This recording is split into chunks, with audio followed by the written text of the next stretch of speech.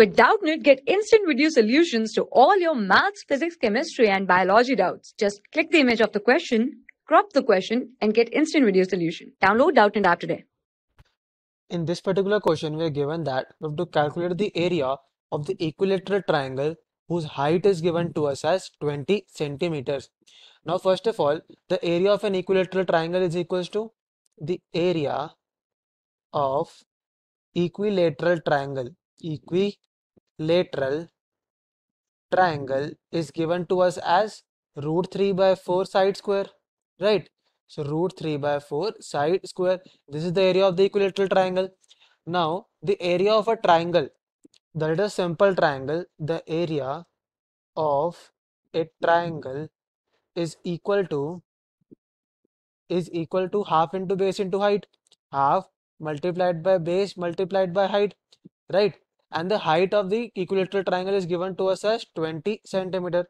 So if we replace h by 20, this will be 1 upon 20 b into 20, right? So this is the area of the equilateral triangle with 20 centimeter height, and this is also the area of equilateral triangle. Can we equate this? So we can equate the equation 1 and equation 2 because both of them are the area of the same triangle. So after equating them, this will be equal to root 3 by 4 into side square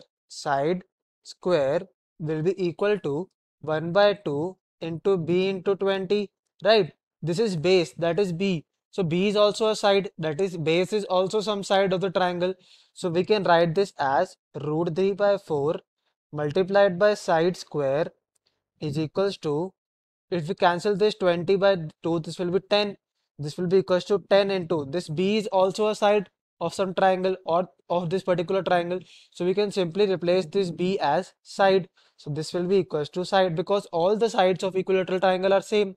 Okay, so if this side get cancels to one of this, so this will be equal to, this will come out to be equal to, the side will be equal to 10 multiplied by 4 divided by root 3, right? So the side will come out to be equals to 40 by root 3 centimeter because the height was given up into centimeters. So the side of the triangle will also be in centimeter. So the side is now equals to 40 by root 3 centimeters. Now we need to calculate the area of this equilateral triangle. Okay, so now the area of equilateral triangle will be equal to, we can put this particular side in any of the formula, that is this particular formula, the area of equilateral triangle formula, or in this particular formula. The answer will come both of the same because the areas will be same, so the answer will also be same. So let us substitute the value of side in this particular formula, that is root 3 by 4 into side square, and let us substitute the value of side over here. So this will be equals to root 3 by 4 into side square, that is 40 by root 3 square, right? 40 by root 3 whole square. If we simplify this up, this will be equals to root 3 by 4 multiplied by 40 square, that is 1600, 1600, and root 3 square will be 3. If we cancel this 3 and root 3, we will left with root 3 in the denominator. And if we cancel this 1600 by 4, this will be 400. So this will come out to be equal to 400 divided by root 3. So if we simplify this, this will be 400. We have the value of root 3 as 1.732, right? If we divide them up, so this will come out to be equals to, the area will be equal to 230.94 centimeter square. So the area of the equilateral triangle,